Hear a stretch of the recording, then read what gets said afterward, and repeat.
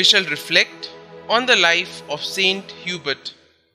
St Hubert was Grand Master at the Palace of Pepin, and upon being widowed, left the court of Austrasia and lived the life of a hermit for some years in the forest of Andrenes before being ordained a priest.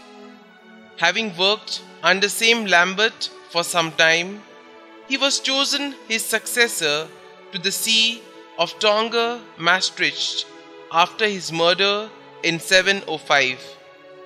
He is credited with the conversion of the last of the pagans in the Andrenes. In the year 718, he had his see, together with the remains of his predecessor, moved to Liege, thus becoming the first bishop of that great Belgian city.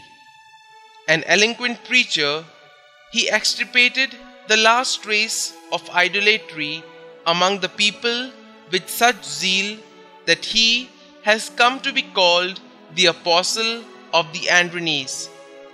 From the 15th century legend, which attributed the Good Friday conversion of the passionate hunter and worldly courtier to the apparition of a luminous crucifix in the antlers of a hunted stag, he is regarded as the patron of hunters and the healer of hydrophobia.